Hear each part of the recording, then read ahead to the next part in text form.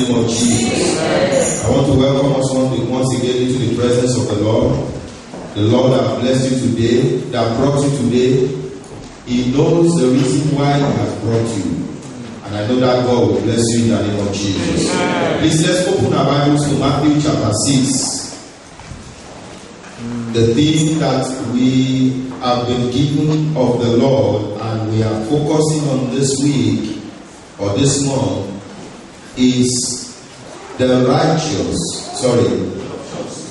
just shall live by his faith. You find out in the book of Habakkuk chapter 2 verse 4. Hallelujah. Amen. Matthew chapter 6. I'll read quickly from verse 25. Therefore I say unto you, take no thought for your life, what you shall eat, or what you shall drink, nor yet for your body what you will put on. Is not the life more than meat? Or is not the life more than meat, and the body than raiment? Behold the fowls of the air, for they sow not, neither do they reap, neither gather into barns, yet your heavenly Father feeds them. Are ye not much better than they? Which of you, by taking thought, can add 1 cubit unto his stature? Let's jump to verse 31. And therefore, let's jump to verse 30. Wherefore, if God so clothes the grass of the field, which today is and tomorrow is cast into the oven, shall he not much more clothe you, O ye of little faith? I want you to underline little faith. Therefore, take no thought, saying, what shall we eat? Or what shall we drink? Or wherewithal shall we be clothed? For after these things do the Gentiles seek. For your heavenly Father knoweth that ye have need of all these things. But seek ye first. Church, let's read verse 3 together. But seek ye first the kingdom of God and his righteousness, and all these. Praise the Lord. Now this is our text for today. I will speak around this text, and I believe that the Lord himself will reach out unto us. Amen. If you have the kind of Bible that I have, it is written in red, which means it's a direct statement from the mouth of Jesus Christ. And Jesus explained faith in a more explicit and broader dimension and perspective. He explained faith the way most of us understood it. We thought faith is only meant for getting things. When I need a job, I put my faith on the line and it is delivered. When I need promotion, when I am sick, when I need divine intervention, we have been taught by preachers, we have been taught by men of God that faith, you get what you need. I don't understand what I'm speaking about. Jesus addressed that in this scripture. That's when he was talking about to be clothed and your food and raiment and everything. But he spoke that this is the elementary level of faith. Because this level of faith is what even Gentiles, people that are not in the church, seek after. Every time they apply their faith, even without knowing it, when they put themselves in line, for example, you find a Muslim making sacrifice because he needed something. Praise the Lord. And And we find in the word of the Lord that seed time and harvest will not cease. So because even unknowing to him, he puts himself in line with the law of faith. Faith delivers for them, even Gentiles. But he said there is a higher level of faith with which the people of God should live. Praise the Lord. We looked at the first one last week, and that is when you come into faith, you are justified. And we said that to be justified means to be discharged and acquitted or acquitted. Hallelujah. The same way some words are difficult for you to pronounce, some words are difficult for Pastor to pronounce. To be discharged and acquitted. Is that the right way now? Ah, okay. I will try the third time. Which means everything that pertains for you to live the life of a child of God has been provided for. And therefore, if there's anything that is contrary to the well-being or your welfare, God has made provision for it. For you to walk and to live by the faith and reality that God has released it is what makes it to produce in your life. But Jesus now spoke in this Matthew chapter 6 that the higher dimension of seeking God for things by faith is for you to live what he said in verse 33. But seek ye first the kingdom of God and his righteousness. So the second thing that the word just, because our thing says that the just shall live by his faith. The word just means to be discharged and acquitted or to be released. The second thing that it means, justified, is to be righteous. Praise the Lord. The Bible said, without faith, it is impossible to please God. For without faith, it is impossible to please God. Hebrews chapter 11 verse 6. There is an element of faith to get things. And the person that gets things that way will keep seeking after things. But there is an element of faith pleasing God, and God adds things to you. Jesus calls it the word of righteousness in the kingdom.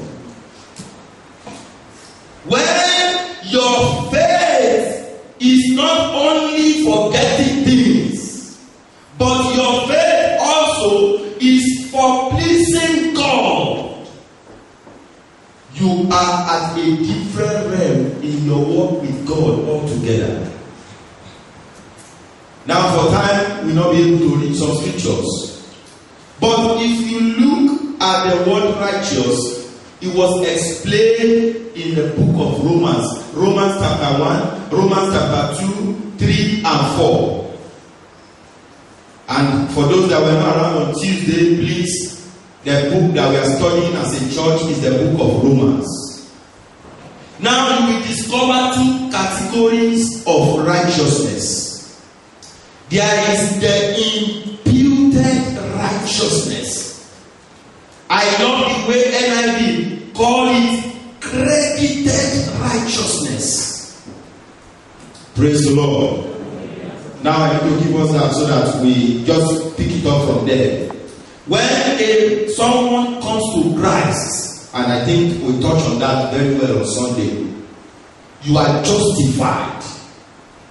He said, being justified by faith, we have peace with God So when you confess Jesus as your Lord and Savior, that act of faith, which is expressed by your confession, makes you or earns you a justification, which we call salvation.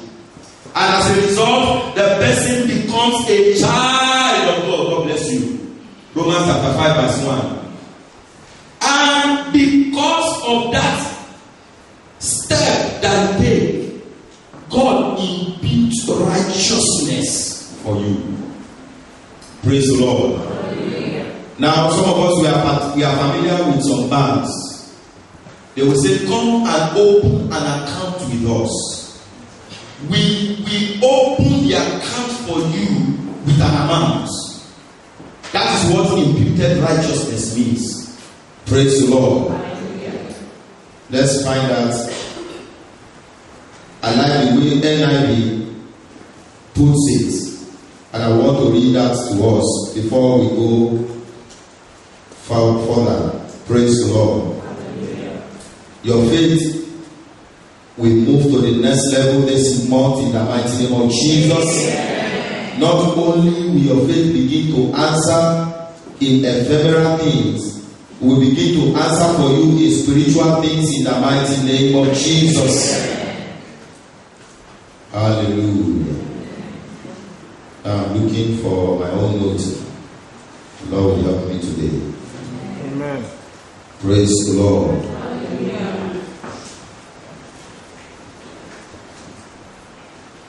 Hallelujah for the Lord, God omnipotent, greatness.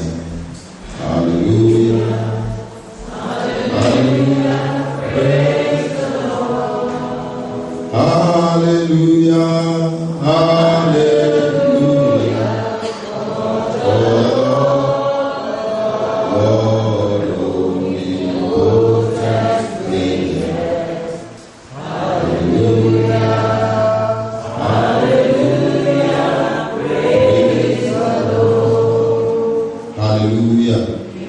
Let's open our Bibles to Romans.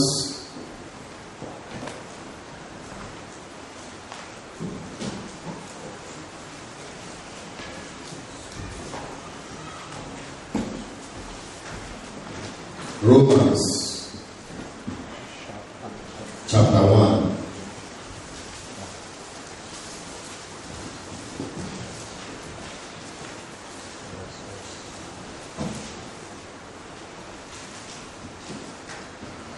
Let's look at chapter 3, verse 4, from verse 21. But now the righteousness of God. Romans chapter 3, verse 21. But now the righteousness of God without the law is manifested, being witnessed by the law and the prophets. Even the righteousness of God, which is by faith of Jesus Christ, unto all and upon them that believe. So when we believe and confess the Lord Jesus Christ as our Lord and Savior, we become righteous. You have not done anything. You have not made any input. You have not participated. But all you have to do and all you have done is to receive Jesus by faith, believe in the works of the cross, and to accept Him into your life as your Lord and your Savior.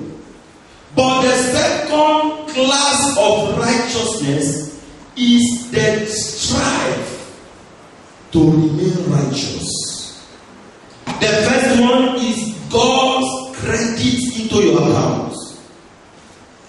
The day you give your life to Christ, God imputes righteousness on you.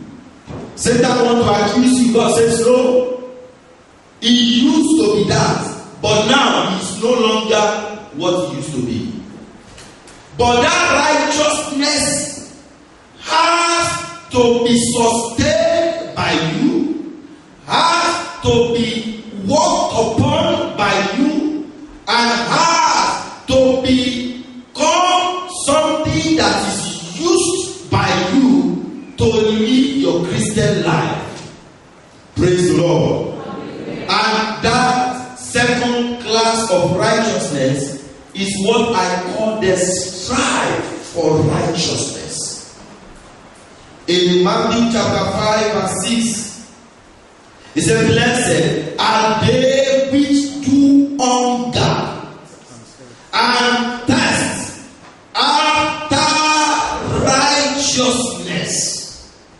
So after God imputed righteousness into you, you have the responsibility to remain righteous.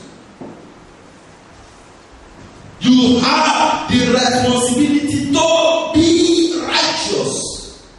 And that will come by a hunger and a thirst after righteousness,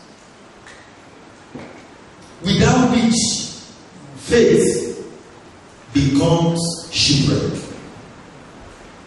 What am I trying to say this morning? Many of us, we are putting the weapon of faith to use because faith is a weapon. And faith is a strong weapon in the universe. Without faith, there's nobody that can become anything in God, that can be sustained in anything with God. But faith with unrighteousness will not work. The just shall live by his faith. The faith of the just is the faith that lives. The faith of the just is the faith that works. The faith of the just is the faith that produces results. Maybe you have been praying concerning an issue. Maybe you have spoken. He said last week, we said, begin to call the things that be not as though they were. And you have done all that you have been told to do. You have fasted. You have applied your faith. You have applied the word of God. I believe, as the Lord is exposing it to all, that one thing that is missing is to check your stand with God. Righteousness, number one, means having the right stand with God. When you are not standing right with God, your faith cannot work. Hallelujah. Now you remember the story of our father in the faith called Abraham. When God called him, his faith was working for him. But a time came in the life of Abraham. The Bible said because he suffered, he decided to go down to Egypt. And because where God does not send you, you will need to sustain yourself. Abraham, a man, a righteous man, became a liar. Praise the Lord. And because he stepped from righteousness to unrighteousness, everything began to crumble at his face. But because God is a great God, immediately he corrected and retraced his steps. I don't know who I'm speaking to today. If you can retrace your steps in righteousness, if you can retrace your step in righteousness, your faith will begin to work wonders. I thought I would hear better amen. Yeah. Now that's Abraham. Let's take Gehazi. Hallelujah. Amen. Gehazi was in the company of men of faith. You read in 2 Kings chapter 2. You read first about Elijah. Elijah, a man of faith, when the Lord was going to take him up, he got to a water called Jordan. He took the mantle and splashed it on the mantle, on the water, and water parted. The Bible recorded that after Elijah was gone, when Elisha was coming back, the same thing that his master did, he used the same mantle and he parted the river. But let us look at the story of Gehazi. Praise the Lord. My prayer for you is that faith will begin to answer your life in the mighty name of Jesus. I said faith will begin to answer for you in the mighty name of Jesus. 2 Kings chapter 4. If you want to check the one I just said now because of time, concerning Elijah and Elisha using the mantle, and it both works in the hand of Elijah and works in the hand of Elisha. Check that out in 2 Kings chapter 4. Sorry, 2 Kings chapter 2. But concerning Gehazi, let's look at 2 Kings chapter 4 from verse 29. Then he said to Gehazi, that is Elisha speaking, gird up thy loins, and take my staff in your hand, and go thy way. If thou meet any man, salute him not. And if any salute thee, answer him not again. And lay my staff upon the face of the child. And the mother of the child said, as the Lord liveth, and as the soul liveth, I will not leave thee. And he arose and followed her.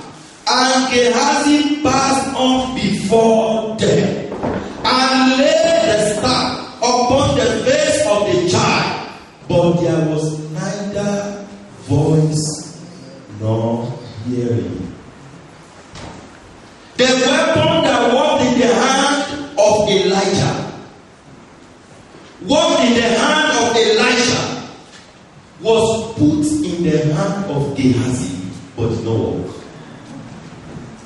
Do you know why? Gehazi was not after seeking the kingdom of God. He was after seeking gain for himself. You remember concerning the leper man Naaman? This is the reason. Faith does not walk notwithstanding. You need to write that down. Faith does not walk notwithstanding. Faith walks by a righteous walk, a right standing with God. Now I stand before God. I don't know what they want to teach in Sunday school. But I was just sitting there with my mouth open, seeing that they were talking about holiness. The Bible says, once our God spoken, twice we should hear. But today is a special day because God is speaking to us twice. You need to hear 50 million times. If you align yourself with righteousness, there is nothing you are looking for and you will not get. The faith that moves mountain is not anyhow faith. It is the faith by righteousness. Now I was shocked when I discovered in the hallmark of faith that Samson was mentioned. I think that's verse 36 of Hebrews chapter 11. But he was mentioned from the perspective of that he was created to be among those names that were listed. But unrighteousness stopped him halfway. When you are saved, what you need to run the race is put in your hands. But you need to do your own part so that when you decree a thing, it is established. The Bible says, when you have faith as small as a mustard seed, you shall say unto this mountain, it's taking us too long. If you have faith, people that have studied about mustard seed said it's a very tiny seed.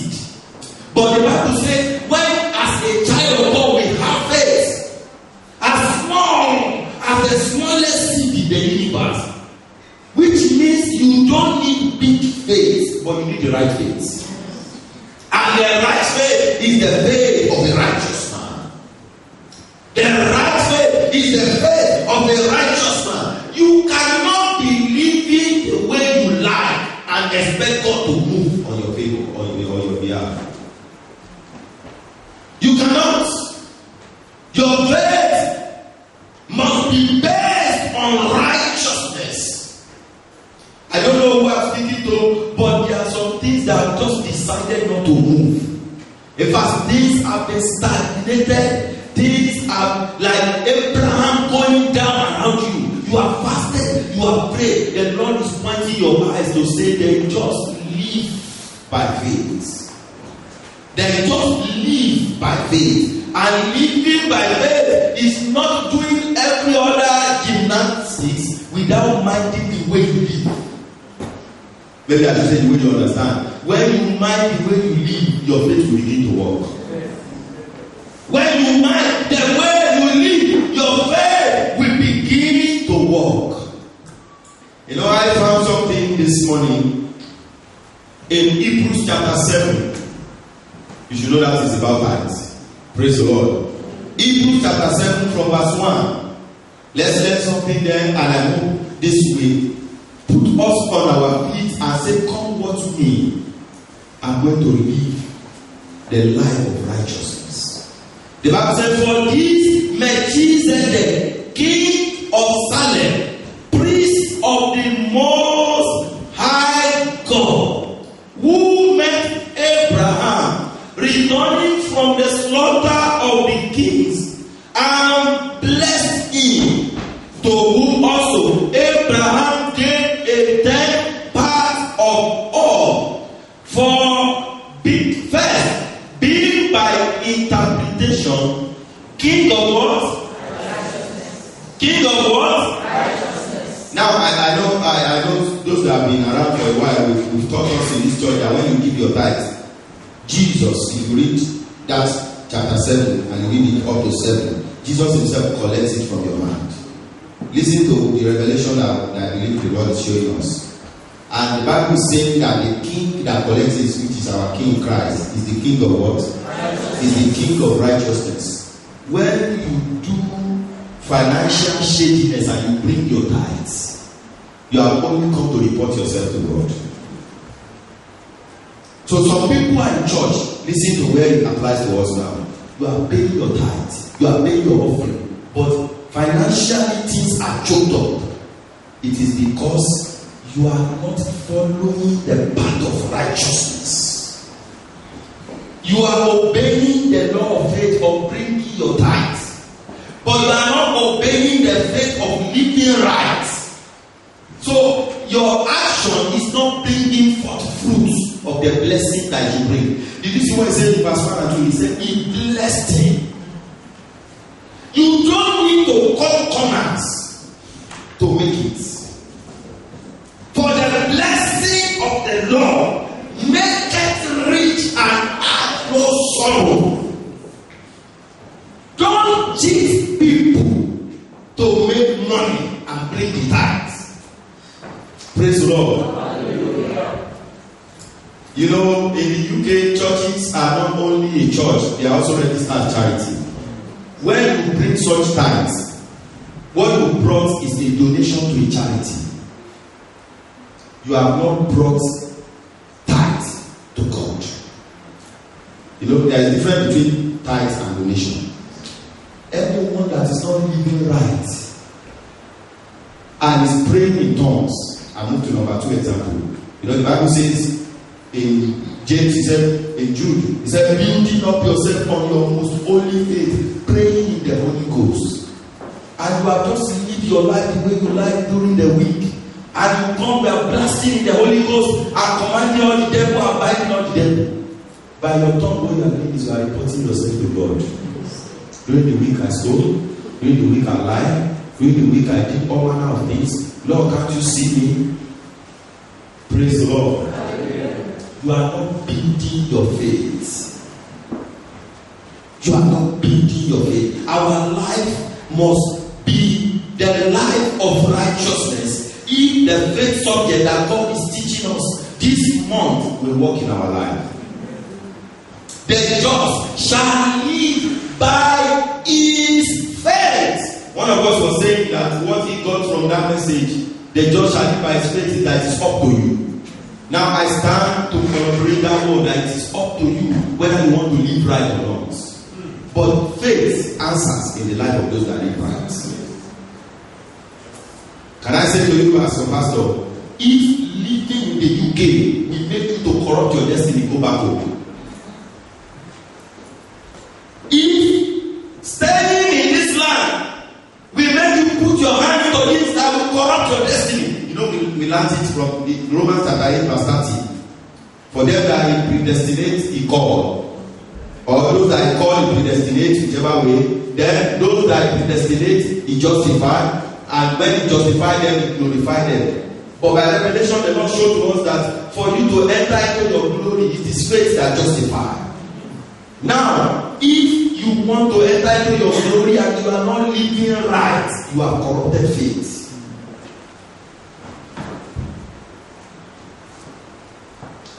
Faith will begin to work for you. Amen. So this week is the week of righteousness.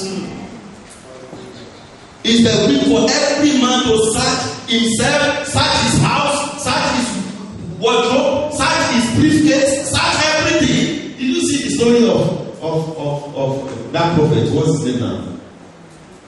That we read in Zechariah chapter 3. Joshua. The only thing that was resisting him is the filthy garment on him. As long as there is a filthy garment, Satan has the permission to resist. Satan has the permission to resist. Satan has the permission to resist. But the same way God exposed the filthy garment upon Joshua is exposing the filthy garment that is stopping your faith from moving mountain. And we are going to come here on Tuesday. We are going to make war in the spirit, because living right is a warfare. Living right is a warfare. You want, what is the name of Paul? Paul said, what is this nature that I have?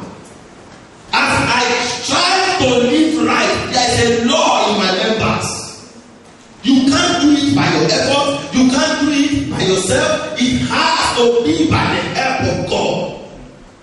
And that is what Tuesday is about. Whatever internal is that stronghold that is saying that you will not be able to live. Do you know some people can't live right in 1 week? Do you know some people can't live right in 1 day? Do you know some people can't live right in 1 month?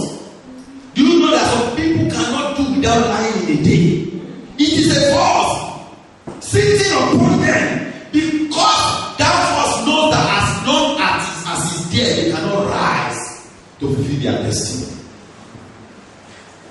Now you should believe God that it is Him that wants to do great and mighty things in our life, exposing to us the parallel of faith and righteousness. Praise the Lord. Hallelujah. The Lord King of glory Himself will take away every filthy garment in our lives in the mighty name of Jesus. The Bible talking about Abel in Hebrews chapter 11 verse 4. It said, by faith Abel offered unto God a more excellent sacrifice than Cain, by which he obtained witness that he was what? Righteous. God will always separate the giver from the gift. That is what I was saying when I was explaining the tithes. You now get it closer now. Abel was standing, Cain was standing. They both brought a gift. God accepted one, He did not accept the other. Did you see the reason? Abel was righteous. Abel was righteous. When you begin to buy faith, that is why you find in the scripture that every time a man is living a righteous life, God will account it to him as righteousness. The imputed righteousness and the strive for righteousness. Let's look at 1 Timothy as we just round up. Hallelujah. Nevertheless, 2 Timothy chapter 2. 2 Timothy chapter 2. Praise the Lord. Verse 19. Let me just jump onto. Okay, let's read everything. Nevertheless, the foundation of God standeth sure, having this seal. The Lord knoweth them that are His. Let everyone that name the name of Christ depart from iniquity.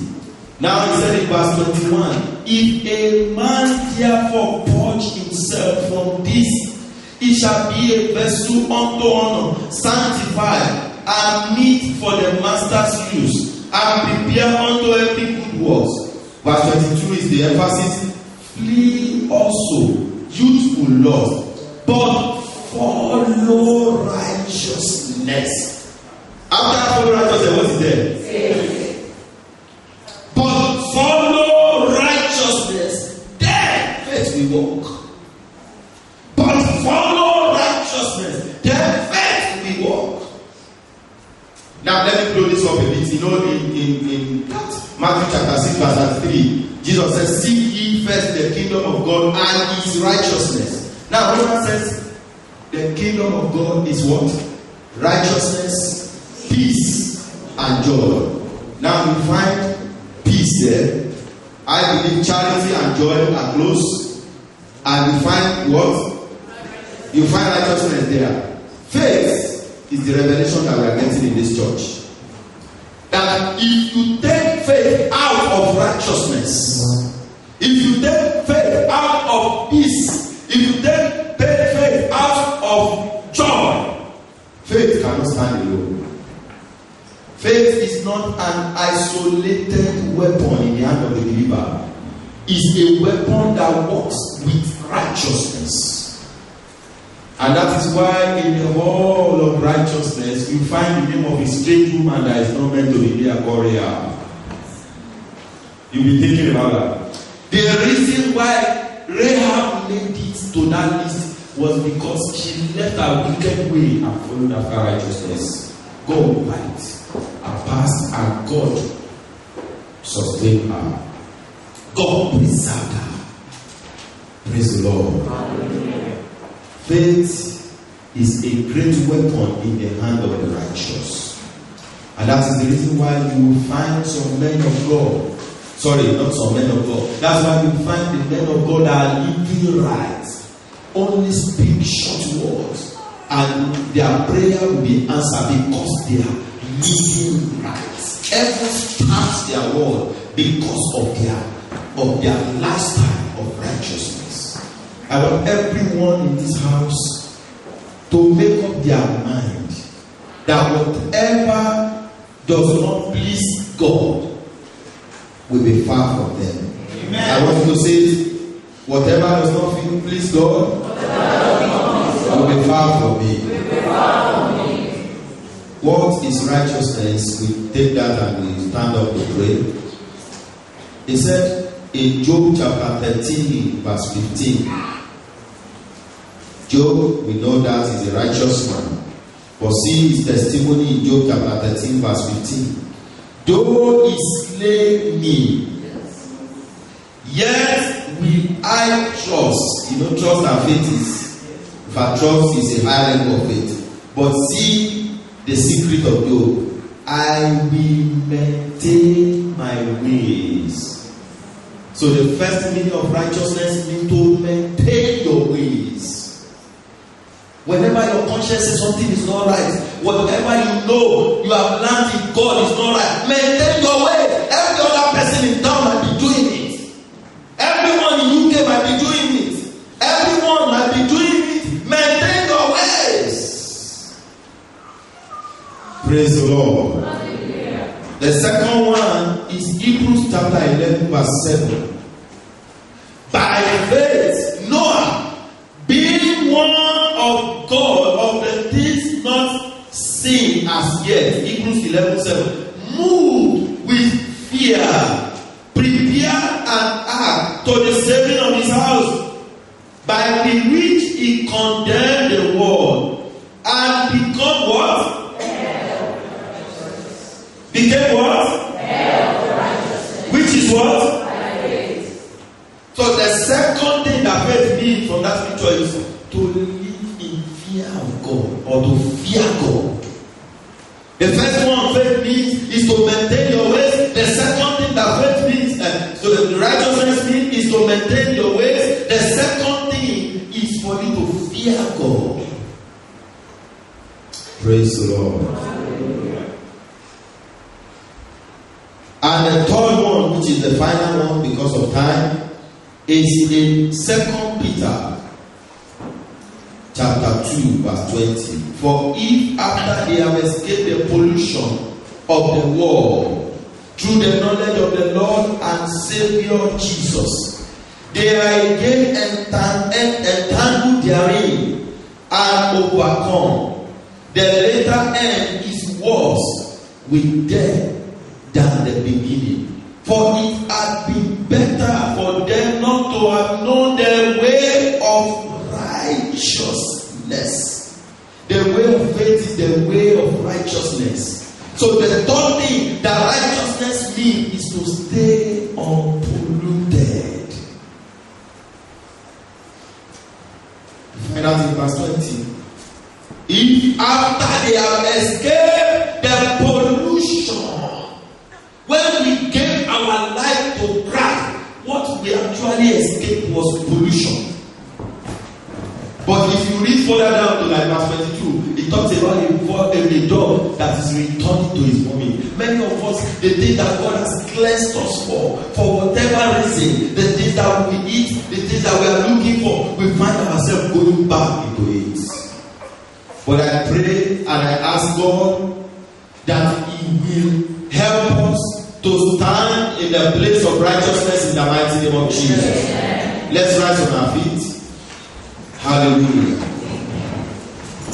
Hallelujah.